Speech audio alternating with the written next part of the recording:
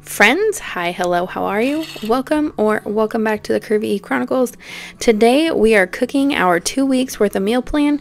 We didn't cook them all, but we cooked most of them. Let's go.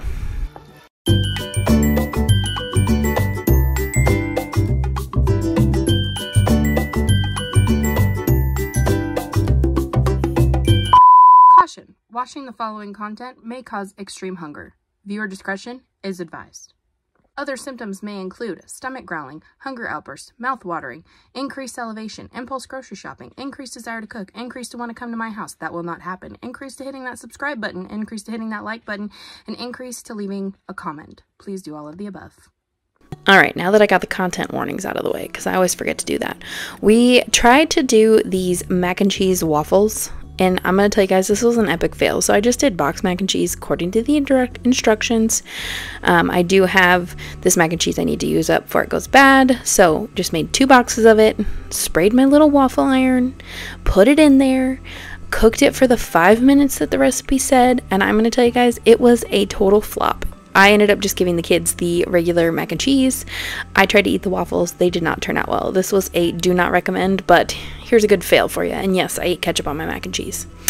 Next up, we did our chicken salad. So I took my rotisserie chicken, some celery, about 2 stalks of celery just diced up, this burnt end dip from Walmart, and just mixed it all together. So good. The burnt end dip is sweet, so I did pair it with some dill pickles. It was great for dinner. The kids were not a fan because the dip is a little spicy, but I ate on it for lunch the rest of the time. The next night, we did our chicken zucchini casserole. This one is to die for. Super easy and super healthy. I think it's good. I like it. So 3 medium zucchinis quartered up. I mean, you could do them smaller, but I like them in quarters. Spray your pan. We're going to take half a stick of melted butter, some breadcrumbs. It does call for stovetop. I don't use stovetop. Italian seasoning, garlic salt, as always. We're going to take half of that breadcrumb mixture, and we are going to put it with our zucchini along with half a cup of sour cream.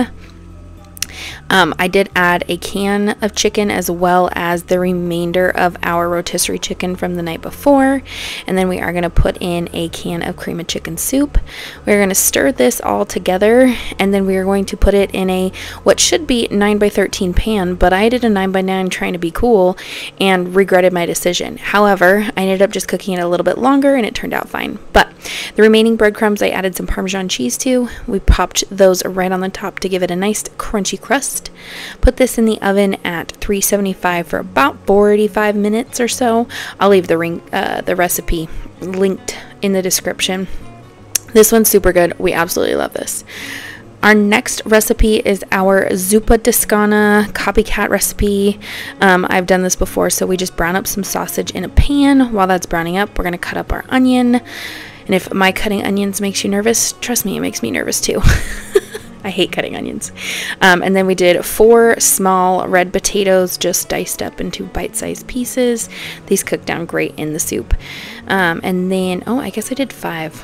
Oh, look at me lying. While that's cooking, you could use fresh bacon, and the recipe actually calls for like fresh bacon, but I just use these pre-cooked bacon bits without the packet of dehydrated, whatever that is, onions, garlic, 2 tablespoons, maybe a little bit more. We know we like garlic around here. Stir that in, let that cook until the onions are translucent. Add in some chicken broth. I'm using my Better Than Bouillon chicken broth, and then 4 cups of water. We're going to add in our potatoes, make a mess all over the stove because it wouldn't be me cooking if I didn't make a mess.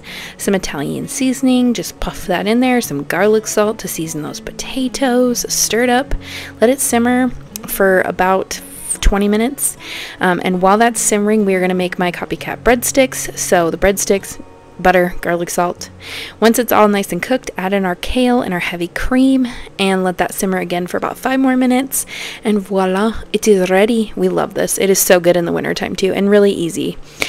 All right, this was a new recipe that I was really excited about. So this was just a simple oven-baked tacos. I added some bell peppers just to jazz it up a little bit. So I heated them up. I did use canned chicken because we used the rest of the rotisserie, which was fine. Added some taco seasoning and some ranch seasoning because I found this in the back of my cabinet and thought, what the heck, why not? I did just heat this up because I wanted to really season the canned chicken and then also make sure that everything was nice and warmed. I had these white corn tortillas that I got at Winco. The recipe says to heat them up in the microwave to make sure that they are pliable. Just put that in there, and then I baked them at 350 for 12 minutes, and they were bomb.com. Would be great for meal prep. And then our final recipe of the week was just jazzed up mac and cheese, because that's what my kids wanted, is mac and cheese. So I just cut up some broccoli really fine, boiled up 2 boxes of mac and cheese, and I blanched the broccoli, and honestly just follow the box instructions. You know, boil the pasta, butter. We used heavy whipping cream because I was at a half and half, cheese packets, and then added in some bacon. And then, yeah, called it good, because they have been on a mac and cheese kick and trying to find better ways to make mac and cheese a little bit more satisfying. And then we all ate this and all loved it. So I did add in an extra handful of cheese at the end just to make it a smidgen more cheesy. But that concludes our recipes. We did not do the baked potatoes or the steaks this week because just life got in the way and it was not up for the options. But I appreciate y'all hanging out with me. If you liked it, make sure to give it a thumbs up, hit that subscribe button, and until next time, spread kindness like glitter, y'all.